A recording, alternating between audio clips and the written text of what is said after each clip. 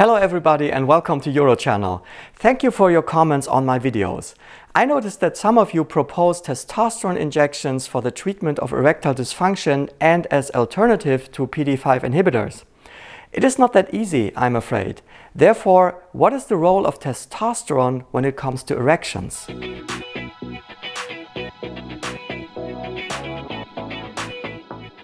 If you're new to my channel, my name is Stefan Buntrock. I'm a urologist and sexologist. This means I am dealing with testosterone in multiple dimensions on a daily basis. Multiple dimensions means that human sexuality has biological, psychological, and sociological traits, and so does testosterone. It governs male gender characteristics, maintains tissue integrity of the male genitalia among others, acts upon general mood and sexual desire, and is also involved in social interaction. It would be too simplistic to say that more testosterone equals more aggression and that's it. Research shows that it is much more complex than that. 4 mechanisms have been identified where testosterone might unfold its potential: threat vigilance, reward processing, fear reduction, and stress resilience. Likewise, erectile function is very complex and threatened by a number of variables, including the aging process, diseases, medication, stress, mood, partner, you name it. Testosterone is an important variable in this equation, but testosterone is not everything. Did you know that it is possible to have erections without any testosterone in your body? Yes, that's right. According to historical reports, women in ancient Rome had sex with potent eunuchs in order to avoid pregnancy. So, is there any relationship between erectile function and circulating testosterone levels? Yes, but I think this is the perfect example of how medical science works and why it is difficult to translate scientific results from the lab or animals onto humans. From lab work, it becomes clear that erectile function of the penis is directly and indirectly controlled by testosterone. It controls stem cells to form cavernous tissue, thus the structures which are necessary for erectile function. It has been shown in numerous animal studies that testosterone acts on both endothelial and neuronal nitric oxide synthase. This means a major influence over nitric oxide formation, and you know from some of my other videos that there is no erection without nitric oxide. Additionally, testosterone unfolds its action in some centers in the brain and acts upon nerves in the spinal cord.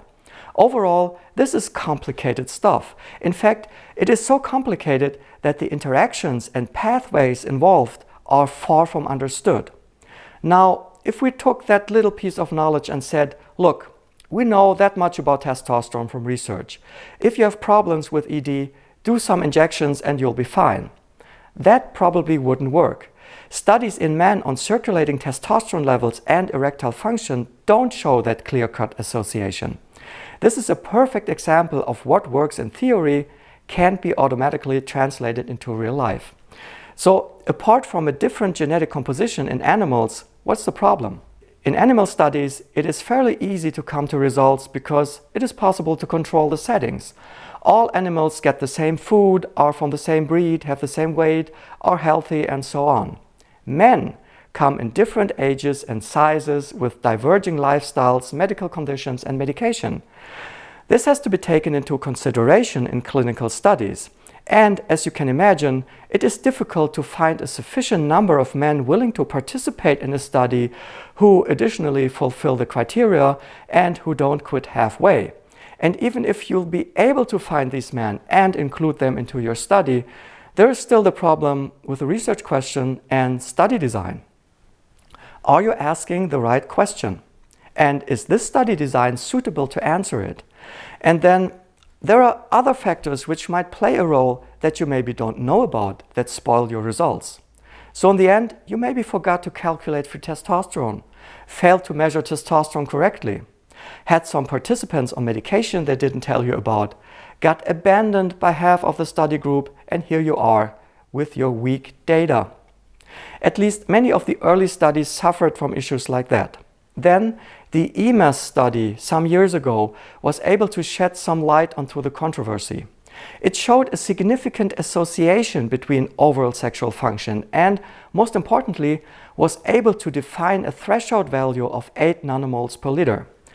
Above that threshold, the positive association was no longer existent, meaning that sexual function didn't get better with any further increase in testosterone. Below 8 nanomoles per liter, sexual function is increasingly lost the lower you go. But there is also individual variation. In terms of dose response, it seems that the body can get by with very low testosterone levels in some men. Additionally, free testosterone showed to be correlated to erectile function and masturbation frequency. This is important as sexual hormone-binding globulin, SHBG levels, increase with age with a negative effect on free testosterone. Back to the question at hand, will testosterone supplementation solve the problem? In some men, it might. Also in those with sexual dysfunction and subclinical hypogonadism. This means that they still possess testosterone in the low normal range, but they come from high levels initially, and high levels of luteinizing hormone signal that for this man, production is insufficient. I'm only talking testosterone here. There are so many other parameters with an influence on erectile function. Testosterone might be able to solve the problem in some, but not as a one-size-fits-all solution. I mentioned in the beginning that testosterone acts upon sexual desire, another very important point, because apart from the mechanical ability to get an erection, there has to be a willingness too. Low testosterone often results in low sexual desire and depressive mood states, which inhibit sexual function and erections. Because if you don't feel like having sex, getting an erection will be very difficult. So can you imagine what happens if you combine testosterone with Viagra? This is something I will tell you in another video. Thanks for watching. Bye bye.